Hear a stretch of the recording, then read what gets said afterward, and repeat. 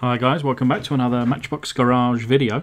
I'm Rob and today I shall be attempting to take this Matchbox Series number 5 Lotus Europa from 1969 from shabby to shiny. This one is part of an unboxing video. Friend of the channel, Steve Parrot, who you will see regularly down in the comment section, and I send a couple of messages on, I think it's either the Facebook or the emails, but anyway, he said to me a little while ago, Rob, I've got a load of these cars and I'm going to be doing a few of them, I'm going to be keeping a few of them, but do you want the rest? And of course I said, yes please, thank you very much sir. And yeah, he's popped them in the post. The unboxing part of this will be at the end, and but through it I selected this one for kind of custom restoration today, and I hope you like it. And of course with 2,000 likes it could be yours. So we start by drilling down the centre of the post. There are two on this car. Lucky me, I shall remove both flanges and tap both holes. Please do remember to lubricate the end of your piece. You do not want to break it. But this one, as you can see, it's kind of goes over to the left. I think there's so much carpet stuck in these axles, in these wheels, that yeah, I'm lucky really that it rolled at all. But of course we've got the opening wheels, or the opening doors, and as you can see I have pre-drilled this one. So just popping off the base here to see what we are playing with. So the windscreen there, quite heavily scratched. I didn't realise how heavily scratched it was until I got all the dirt off and all that overpaint. And yeah, same again with the. So I'm just going to give this a chop. No Lotus should have, in my opinion, a tow hook. But yeah, taking out these original wheels. Yeah, as I suspected, there's half your carpet in these axles, and these will go into my little spare box, and I'll need to take off the paint and polish up this base later on. And then you can see, so of course this was originally a pink coloured car, but the child that owned these cars that you will see in the end in the unboxing, quite a few of them, probably 5 or 6, were painted in black. So I wanted to kind of, I guess, reimagine this child's dream of having a black Lotus Europa. So it will be painted in black today with a little extra touch. But anyway, the main casting there into the foot-long hot dog jar, covered in boiling water, and there's a tablespoon of caustic soda.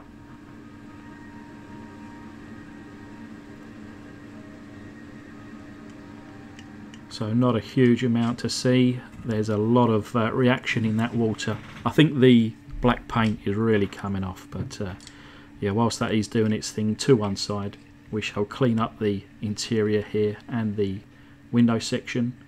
And as you can see, with just a little bit of warm water, there's been quite the improvement. But we've got this paint on here, and this is the Green Stuff World paint remover, and I find that it's actually very subtle paint remover, so I'm able to kind of put these plastics in here.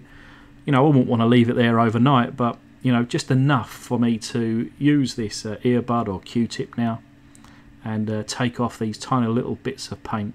I also use a toothpick as well, just to help with the most stubborn. But yeah, rubbing it a few times, you can see, very slow process, but it will come off. And there we are, that interior looking good as new. I didn't bother taking the paint off of that hook. Of course I'm going to be removing that. And then I've done quite well on the windscreen here, but hoping that the Dremel will take off any other remnants.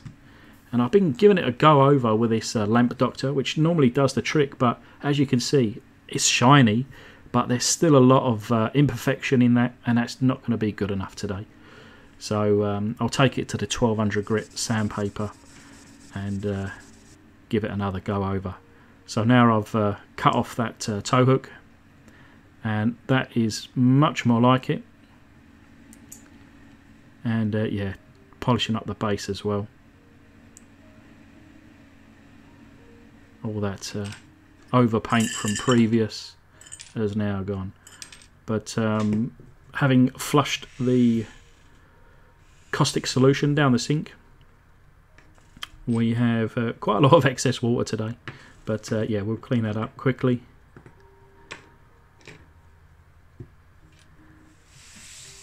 Before moving on, of course, the battery powered Dremel and water certainly doesn't mix, but we'll give you a little sample here of the bonnet and the roof section.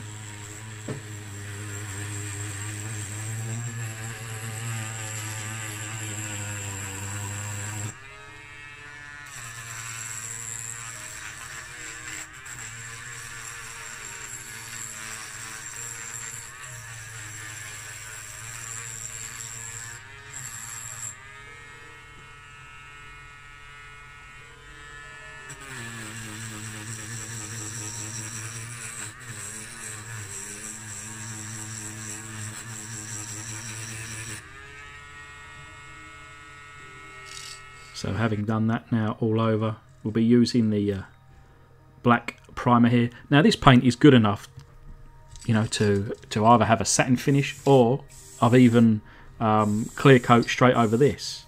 And I see it in black and I thought this is kind of what I wanted. But then I remembered, you know, that this was originally a pink car and that there was some shades of pink coming through. So I thought I'm not just going to leave it only black. I want to try to add a pink colour flip. A very subtle colour flip, but you know, a flip nonetheless. But there's the undercoat. And yeah, we're using the green stuff. Well, this is Solar Anomaly. And what this should do is flip between a pinkish colour and like a goldish colour. It's more on the purplish pink, I guess. But, you know, hinting towards the original colour, perhaps. And I only just do a single pass. Normally I will do 2 or 3 passes. But like I say, subtlety today. And you can really see it once that clear coat goes on anyway. But yeah, so later on the day, there's that interior nice and clean. The windscreen there, beautiful. And the base, I'll give it another polish up and a little bit of chrome around the front bumper. And this is the wheel choice today. It was the wheels that chose this car, to be honest. And then here we have it, nice and shiny. Added a few little chrome details. Didn't go overboard today with the details, just a couple of little chrome ones. But yeah, here's a little reminder of what she looked like. And this is the result. So these wheels, you know, they've got a little bit of poke to them. I don't mind that. I actually quite like that. Of course, I could just simply push them in if I wanted it flush, or if you wanted to run the wheels even on the inside. But it just seemed that car, it just seemed that the style of bit of a, you know, weekend warrior race car that just needed that little bit of poke. But yeah, you can see the little chrome details there. Nothing over the top today. And hopefully you can see a bit of the colour flip. Again, it's a subtle colour flip, but it's certainly there, more so in real sunlight. But please do remember, with 2,000 likes, it could be yours. And I just want to take this opportunity again to give a massive thanks to Steve Parrot. Thank you for continuing to watch my videos, mate, and sending these off. I hope you like this one as well. And again, another thanks to my patrons. Thanks, guys. But yeah, I hope you like this one. But please do stick around for now the unboxing. Hi guys, welcome back to another Matchbox Garage unboxing video. Today we have one that I have kind of just put the knife through already, but we do have a note. Hi Rob, I bought a job lot of Matchbox Lesney vehicles from a guy having a clear out. I've kept the vintage ones and want to renovate. and thought that these might be good for you to make sense of or use for spares. These are a couple I have completed, painted by hand. Best wishes, Steve Parrot. Okay, so Steve, yeah, he's a regular kind of, well, a viewer and commenter on the channel, so thanks, Steve. Steve did email me probably a week ago now and mentioned that something was going to be on its way, so I've been looking forward to this little package. But let's have a look at some of the jobs he's done. So we got the original condition. Tell you what, for hand painted, that looks very nice. And this original bus here, that looks brand new. So wonderful job, Steve. Let's have a look, see what we got in the box. A lot of packing peanuts, very well packed. Let me see if I can just dig through.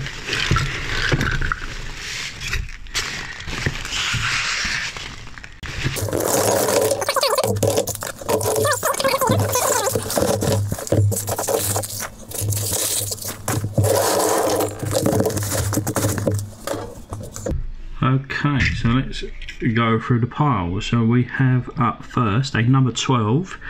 This is the hovercraft. So I've never done one of them before.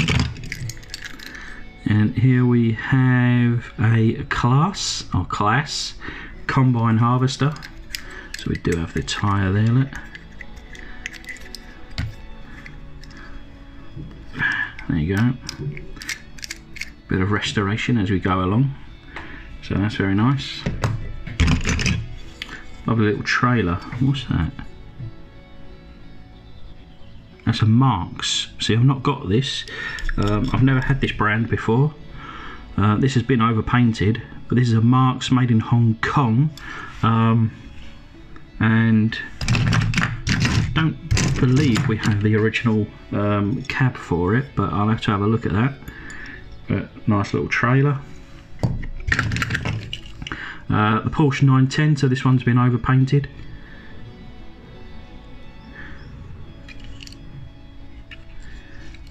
A lovely car, lovely sleek design. Another one that's been overpainted. This is a Matchbox series number 44 refrigerator truck, and we're missing the rear door there.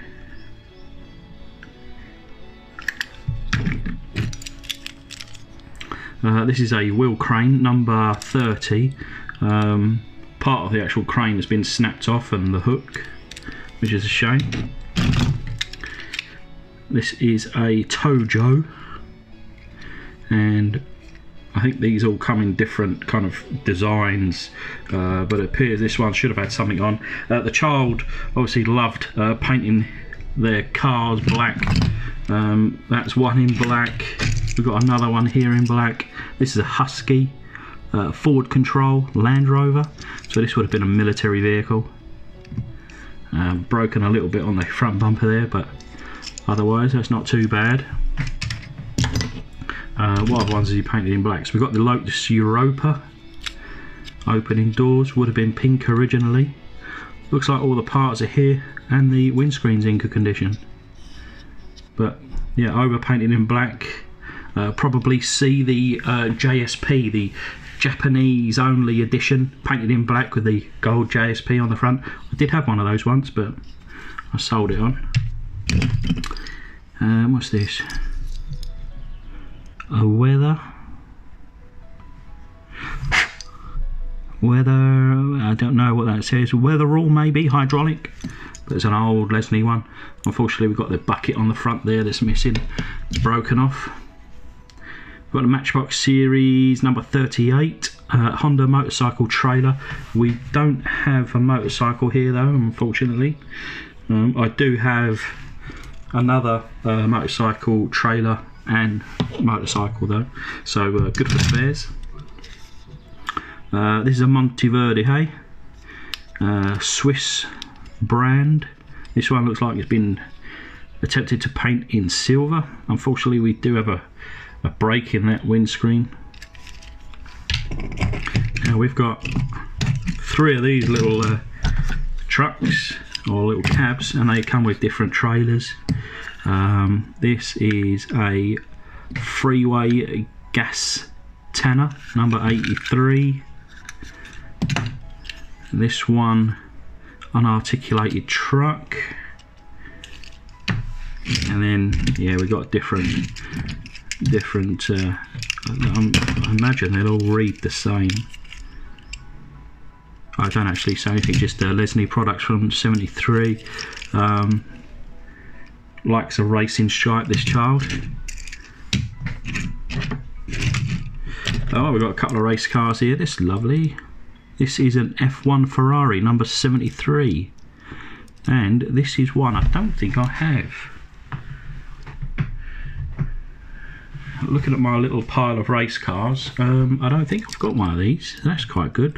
We are missing, is it either a driver or a, yeah, it must be a driver that sits in there. Maybe it would have had a racing sticker or decal on the front. Bit of research for that one, but that is very nice. And then the number 52 BRM goes alongside. Again, missing a driver, a racing sticker on the front. What I do have is, I have one of those car transporters where it's a racing car transporter, you know, it takes 2 race cars, and I want to do a package kind of restoration on not only the truck itself, but also 2 race cars. So that'll be something that I need to get in the future. I've got another one of these combine harvesters. Oh, this is nice. This is fantastic. I've never done one of these. Actually, it's not in bad condition. Windscreen's good. It's even got the original decals on the side there. Of course, we are missing the engine, but I'm sure that we have replacement engines that would fit that one. This is a Fire Chief. I've got one of these in really good condition, almost brand new. But yeah, that's not in bad condition, that one. It's a lovely Corgi Ford Transit Wrecker, and we are missing the tow hook on this one, but otherwise that's not too bad. That the Mercedes 350 SL looks like the original yellow, which I must agree with this person that had it before, is not the right colour for this car. But unfortunately, like all of these, we are missing the windscreen, plus the kind of roof cover that goes on the back of this. But yeah, otherwise very nice. We've got a Visitor, a Fly of some sort. Okay, the tyre fryer. Look at the size of the engine on that. Another one that's been attacked with a black paint. So yeah, that will need to be all stripped off and repainted, but I think everything is there. This never come with a windscreen. This is a lovely little thing. Jeep, made in Hong Kong by Marks. So again, yeah, I don't have any Marks products, and I believe everything is here. My first instinct would be, the windscreen or surround is broken off, but if you look on the bonnet there, it's kind of moulded into the bonnet, you know, having been pushed forward. You know, it's pretty, I guess, crude in its design, but sweet at the same time. I like that. And then last but not least, we have a majorette, a Volvo 245DL, made in France. We have the opening rear hatch. Thankfully, the windshield there is in good condition. A little bit of overpaint. This looks like it was originally in like a light gold almost, but it's been overpainted in silver. It's got some the original wheels overpainted again. Lovely bit of detail around the front, and it looks like it's a good size, good scale, and I love these old Volvos. I wonder whether I've got a set of wheels that would just sit right on this. I would like to restore one of these cars straight away. Which one though? Because there's many options here. I really want to do this Volvo, but I just don't think I've got a set of wheels with me right now that would really suit. See, I've got these green light, and I'm running a bit thin. I have made another order for some wheels, and not on green light, but with somebody else, and they're taking forever to come. So I'm a bit restricted at the moment. There's some American style there, some kind of 4x4.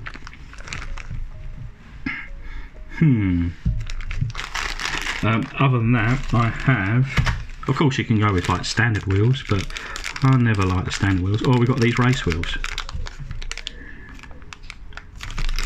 So, as a racing car, perhaps we should consider either the Porsche 910 or the Lotus Europa. So